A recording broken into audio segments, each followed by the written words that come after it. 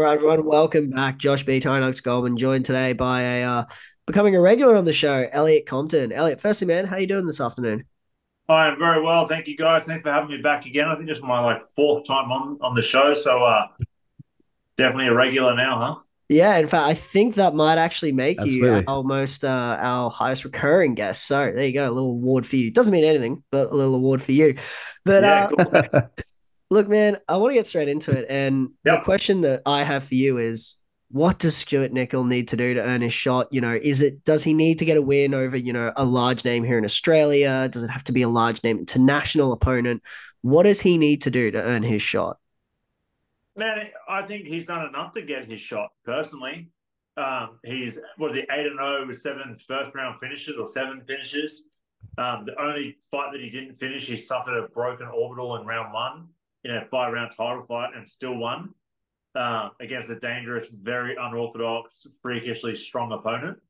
Um, he's finished international opponent after international opponent.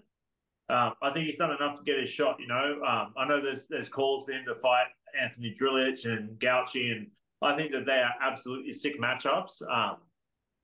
Maybe that is something that has to happen down the track. I don't know. Let's see. I know he has the people have been vocal about them fighting, but at the moment, Stewie's just been a little bit he's unavailable to fight at the minute. He's not turning down any fights at all. He's just unavailable to be booked.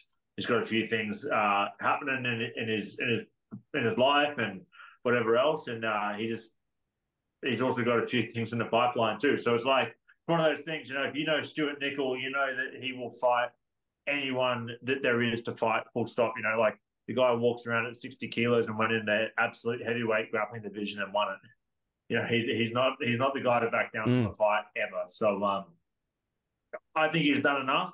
I think most people think that he's done enough.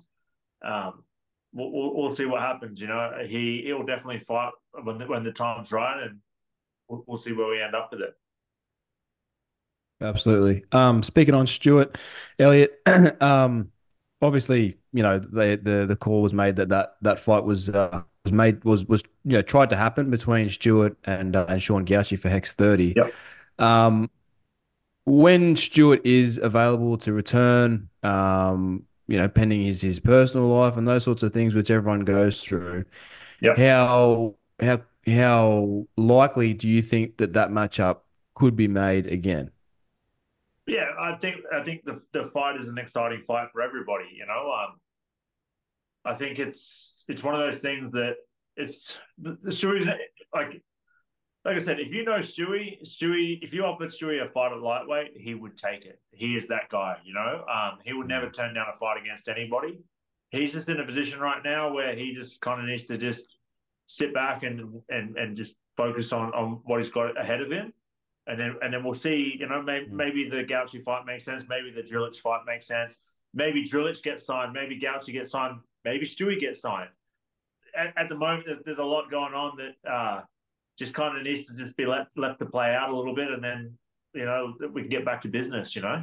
What's up, guys? It's Josh here from the stands. And look, I know you're in the middle of a good little interview that we're currently doing, but I want to take a second of your time just to give a quick little shout out to today's sponsor, TrainAid. Obviously, they're big supporters of us, like we are of them. And today they're sponsoring this video. And look, I want to let you guys know about a little product they do. Their premium product, TrainAid Hydration. It's the best hydration formula on the market, guys. I'm not gonna lie to you. And look, if you don't believe me, ask guys like Israel Adesanya, Alexander Volkanovski, Leon Edwards. You ever heard of these guys? I mean, they're the top athletes in the world. And they're all taking TrainAid Hydration. It really is the number one formula in the world for hydration. And in the summer months here in Australia, I mean, it's something that I think everyone should be taking.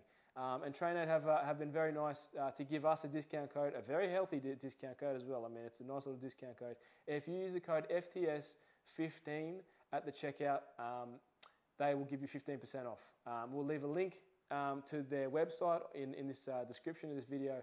And yeah, check them out, guys. Please support them because they are supporting us. Cheers. Yeah, definitely. My next Mm, question is, I want to know, where do you think the future lies for, Chloe Henry in terms of what do you think is next for her? Because it really feels like women's MMA, particularly on the local scene here in Australia, has really just been doing bits this year and seems to be really growing exponentially in terms of the quality of the fights we're seeing, the quality of Yeah. the fighters.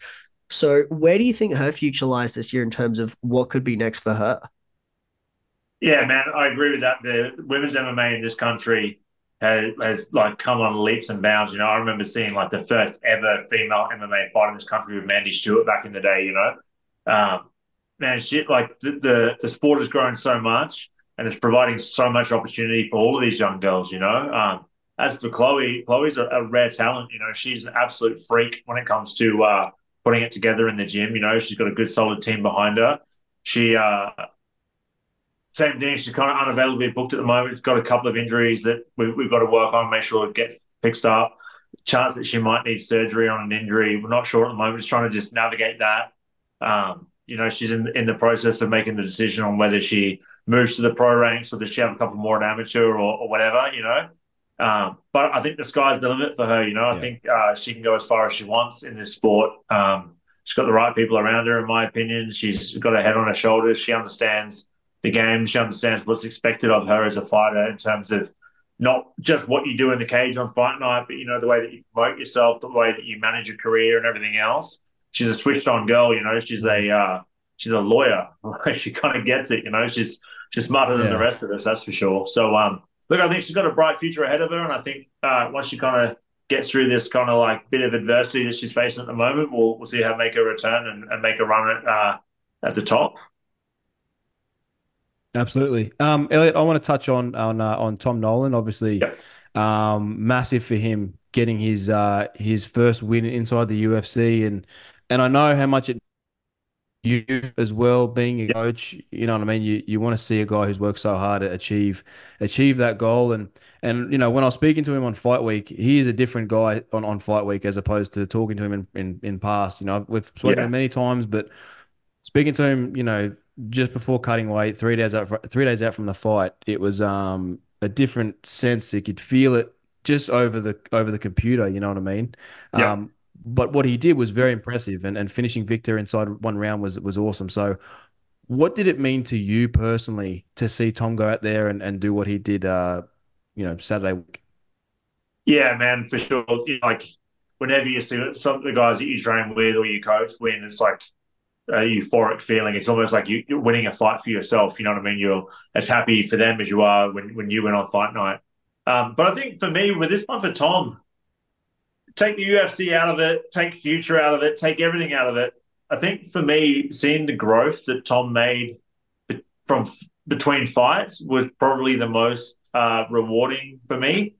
I think like he see the growth that he made as a person in between the two fights was kind of like really really cool to be a part of, or to be a part of, I should say, to watch, and I feel like the Tom Nolan that fought Homeboy back in January, Motta versus Nicholas Motta.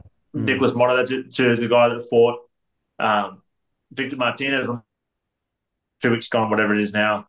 That's a completely different Tom Nolan, both in the gym, in the cage, in his own head. I think he discovered a lot about himself in those camps, and I think that has unlocked a whole nother big train, and I think the realization of like, oh wow, like this is who I am and this is who I'm going to be, both in and out of the ring, or cage, whatever you want to call it. I think really opened his eyes to how bright his future can actually be.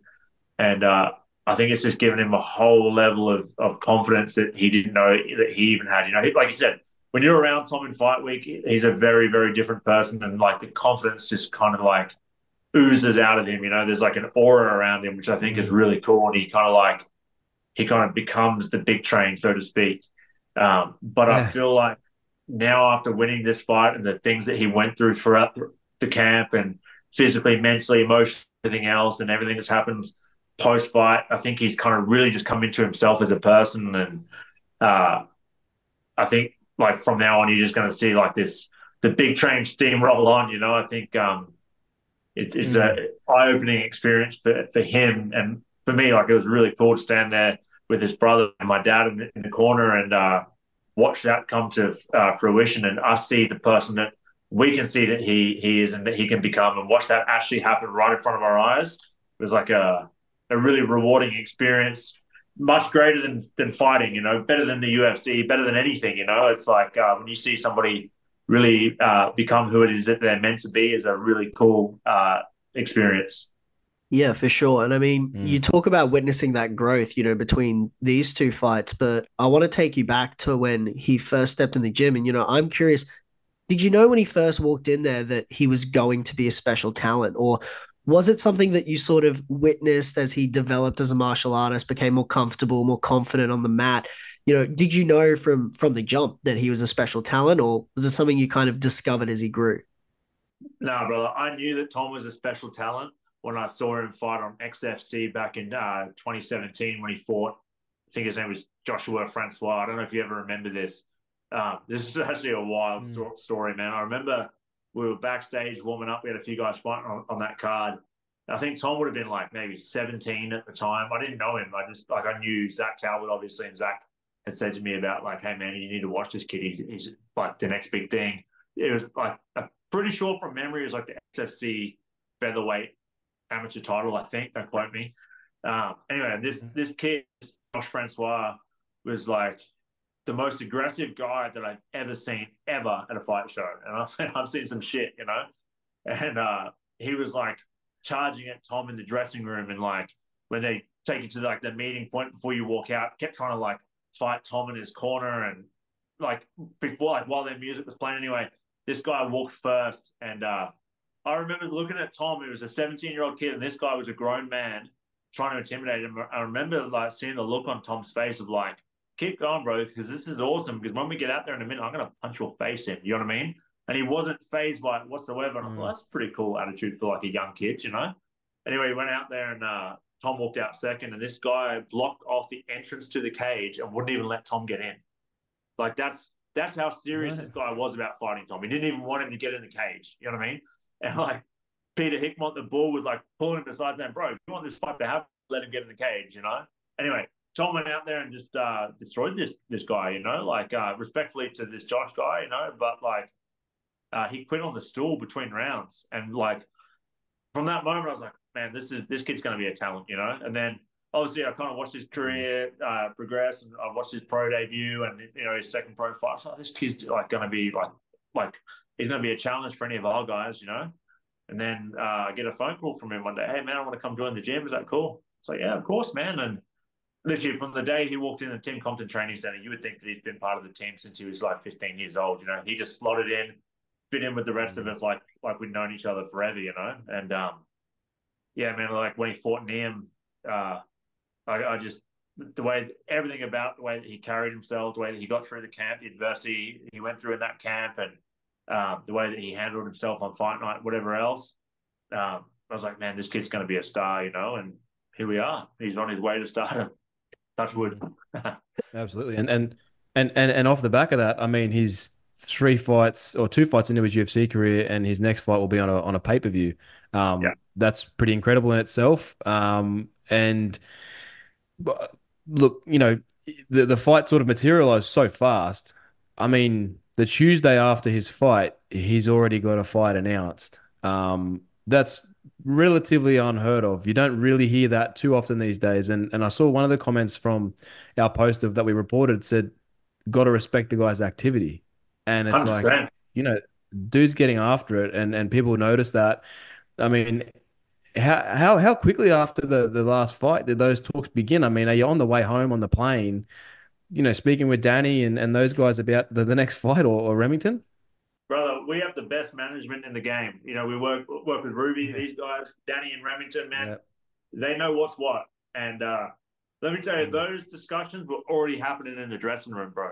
You know, they were happening in the doctor's medical tent, you know, like, yeah, man, like, when you, I don't know, man, like, I think Tom's very, very similar to me in a sense that when you don't have fighting in your life, it's kind of like you almost lose your purpose a little bit. And you're like, oh man, what am I actually doing here? You know, like fighting is the thing that keeps you on the straight and narrow and keeps you on the right track, you know? Um, and like, I mean, Tom's young, like he's got plenty of time, but at the same time, he doesn't want to waste time, you know? Like he knows the talent that he has, and, you know, the team around him knows the talent that he has, and he knows also the opportunity that he has. And it's like, it's an opportunity that's not granted to many people. So I think for him, he just wants to grab it with both hands and run after it, you know, and he wants to let it be known. You know, there's not many guys that get signed to the UFC or get signed to Contender Series at 5 fights and then signed at 6 fights, you know. So I think for him, he's like, he wants it to be known that this didn't happen by accident. It's not a fluke. He belongs there, and he belongs with the best of them. And he wants to put his run together, man. And I think fair play to him. There's a lot to be said for activity, you know. Like for me personally, I like to fight as much as like long breaks between fights is probably the worst thing possible for me. And I think Tom feels the same. Look at him on Eternal. Look at his pro career. Man, I think he had, what was it, 3 fights within 9 months or something with us when he first came across, you know? I think an active fighter is, as long as you're injury-free and you're not taking damage throughout camp and throughout the fight, you know what I mean? We train very hard at Team Compton, but we train very smart too. So we're very mindful of the amount of damage that we do and don't take in the gym, and structure camp accordingly. So there's no reason why we can't fight every like 3 or 4 months, you know, and put together a run like that, you know. He's also got bills to pay, I guess. He wants to make some money. He wants to, you know, he just got engaged. He's got commitments now, you know. He's after it. So fair play to him. Yeah, for sure. Yeah. Elliot, you know, I want to talk about you then for a sec. You know, you said earlier, you know, you want to fight as often as possible. You know, an active fighter is a good fighter. But I guess my question for you is, at this stage in your career for you, are you more focused on fights that will, you know, add to your legacy, you know, so maybe taking the hardest fights against the people that, you know, other fighters maybe don't want to step up and challenge themselves against? Or for you, are you more interested in fun fights, fights that excite you, that bring about more love for the game, fights that really make you sort of, you know, wake up that extra hour early to put in an extra bit of mileage in the gym? Yeah, man. That you know what? That's a really good question. It's a question that I do a lot of interviews like this, and no one ever asked me that. So thank you for that, man. For me, I'm definitely at a point where my whole career has been based on taking the hardest fights that I can possibly get. You ask any promoter that I've ever worked with, I'm a yes man. I've never said no to an opportunity. So I've always gone after the hardest fights that I could possibly get. You know, like I remember fighting like these killer ties with like 200 wins and like 100 knockouts in the first round sort of shit when I'd had like 15 or 16 fights. You know, I was fighting the guys that the more experienced guys in this country didn't want to fight. You know, I was that guy that would just put my hand up and say yes. I win some, lose some, draw some, been robbed some. That's the story of my career, you know, and I love that about my career. That's probably one of the biggest things that I'm proud of, you know. My record's not perfect, but at the end of the day, for me, it's about resume, more so about record, you know. Obviously, I don't want a negative record. I'm well aware of that, and I'm far from having a negative record, especially in the kickboxing and Thai boxing record side of things. But for me, you're dead right. I'm at a point where I want fights that excite me, fights that, you know, that are fun fights, fights that interest me. You know, like I still want hard fights. Obviously, I don't want easy fights. I don't want to like duck and dive or anything like that. In terms of getting up an hour earlier in the morning, I'm already up at 4:30 in the morning every day anyway. So I don't know if I know about getting up any earlier than that. Yeah, man, you're dead right. I want the fights that excite me, fights that, you know, like get my heart racing a bit. You know, things that like fire me up and go, man, this is exciting. This is a test. This is a challenge. And it like I never fall out of love with the game. I never fall out of love with fighting. This is who I am through and through. But at the same time, I want the fights that keep me in love with it. You know. And that's where I'm at in my career now, and I feel like I've earned that right to do that and call the shots that I want. You know, I've had like 65 fights now, and I've fought the best in the world time and time again, taking some damage and giving some damage, and I'm at a point where I really want to enjoy my career, and like not that I haven't enjoyed my career till now, but you're dead right. I want the fights that excite me, that, you know, the fun fights that go, oh, that's an interesting matchup. Let's have a crack, you know? Yeah. Absolutely. And on that, Elliot, on the fight that you have next, I think backing off what you said too, you want the fun fights, and I think guys that are putting on fun fights and more so than rankings and those sort of stuff is beatdown. Obviously, they don't have a main event or a co-main event announced yet. I don't know, there may be one behind the scenes, but is there any updates on your next fight? Because I mean, you fitting on those cards are perfect. I think you could co-main, main event any of those cards, but particularly, have you got any updates on your next fight? Yeah, well, look, I had to take a bit of a break. I sustained an injury in Dubai that I had to look after, which is why the fight with Lachlan Stitt never went ahead. Mm-hmm. We literally was in talks with my management with Remington this morning. We've got a few plays at the moment. He's asked me not to release too much, so I'm going to keep it close to my chest at the moment. Hopefully, within like the next week or two, we'll be able to like make some sort of announcement. Yeah. But yeah, man, I'm sure there's no announcement from Beatdown, but Damo's smart, man. He's probably got a million things lined up. The guy, he definitely knows his biscuits when it comes to MMA and promoting and fighting and everything else. But like I said, man, I'm at a point where I want fights that are fun, that interest me, to get me fired up.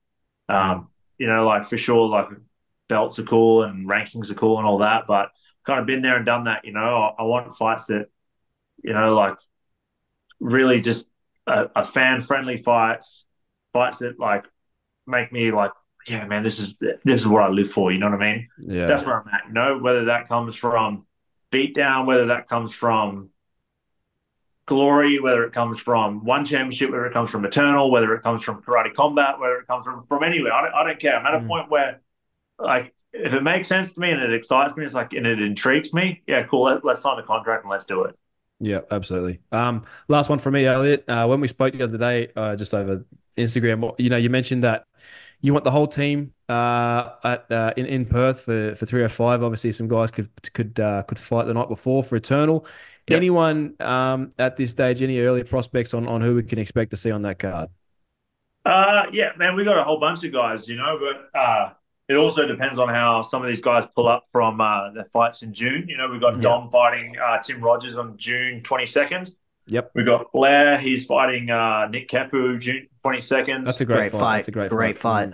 That's an epic fight. We've also got Johnny Fraser training with us now. So, he's another front runner for that August card. They're three top guys right there that would like make perfect sense for that card. Ethan Mitchell, I was talking to Cam about getting him on that card this morning. He was supposed to fight Jesse Murray. Jesse Murray said he wanted to fight him on the June 22nd card, but not sure what happened. But Jesse pulled out again. Is what it is. Shit happens. So he's left without an opponent again, And I know Ethan's super keen to just to get active again. I think he felt pretty hard done by in that last fight, but it is what it is. So if we can get him on that Eternal card in August, like Cam's kind of already made us an offer on that, so that's cool. And I think we could literally almost fill one side of the card on that, but we've also got like Beatdown in July. There's guys that will put on that card, so it's kind of like it's looking like a pretty busy calendar at the moment, but we just got to kind of just see how it plays out. You know what I mean? It's like, I don't know, man. I feel like there's so much pressure on fighters these days that they have to just fight for this and they just have to fight for that. And it's like, oh, come on, man, let's just let it play out. Let these guys fight, let those guys fight. Let's just get back to enjoying the sport a little bit and enjoying what we love to do with a little bit less pressure on everybody. You know what I mean? Yeah. There's no pressure on me as a training partner and coach. And I'm at a point in my career, as we said before, where there's not a lot of pressure on me, but I feel like for some of these young lads, man, there's just so much pressure on, like, I've got to be in the UFC by the time I've had 6 fights or 7 fights or less, and I've got to take this track, and if I don't fight this guy, and it's like, man, at the end of the day, just fight, enjoy fighting, enjoy showing up at the gym, enjoy getting better, and fate will take its course. Definitely get after it. Don't get me wrong. Don't sit back and expect it to come to you, because that will never happen. But at the same time, enjoy the process of getting there. Take a little bit of pressure off and enjoy what you do a little bit. It's almost like they're expected to be superstars rather than martial artists, which is what they are. 100%. And you know what? And that's really cool because, like, it's cool to be a superstar and it's cool to make money and set yourself up for life and whatever else for sure. But don't forget your bread and butter at the same time. It's like it's good to be a businessman, but if you ain't got a business, it's pointless. Yeah. And I think there's so much pressure on like making the right play, making the right moves that like people sometimes just forget to just enjoy the moment and accept the challenge, have a fight. Like I've got to be 5-0, I've got to be 6-0. If I fight that guy, he might beat me, but I think I'm better than him. But who gives a shit at the end of the day? You know what I mean? Just get in and fight and prove to yourself and prove to everybody else that you are who you say you are. Walk it like you talk it. And man, if it's meant to be, it'll be. You know what I mean? I think like the enjoyment sometimes is lost a little bit in this younger generation. There's just so many outside pressures from like no disrespect for you guys, you're the good guys, but from like from media, from fans, for from sure, like opponents, from different gyms, and I don't know, man. It's like just enjoy what you do and let's support each other. Like there's no reason why these guys can't fight now and then fight again 6 months down the track and do it again. Like I don't know, it's a little bit sometimes. I just think that the meaning of what we do, the meaning of why we do this is sometimes lost, and I think it's important that, particularly for this younger generation, that they bring it back, because otherwise we're going to end up with a bunch of disgruntled athletes that aren't going to enjoy what they've done, like not everybody's going to make it to the top in this game, and that's okay too, you know what I mean? There's obviously everybody wants to make it to the top, but sometimes it is what it is, Absolutely. Elliot, it's always a pleasure to chat to you, man. You're our most featured guest for a reason. I think it speaks volumes, mate. In all honesty, you're probably my favorite person to have on this program and chat to. Appreciate it. You provide a lot of good insight, and you guys are humble, and what the whole team does at Team Compton, I think, is one that should be followed. For the standards that you guys set, and what you guys expect from your athletes is one to be admired, mate. Always appreciate your time. Thank you again for joining us. We look forward to being with you in Perth. That's going to be a fun one. For sure, man. Get to see Tom and cover the fight week there and the rest of the guys on the Eternal card, mate. Always a pleasure, and we'll chat to you soon. Sounds good. Thanks for having me, guys. Thanks, mate. Thanks, man.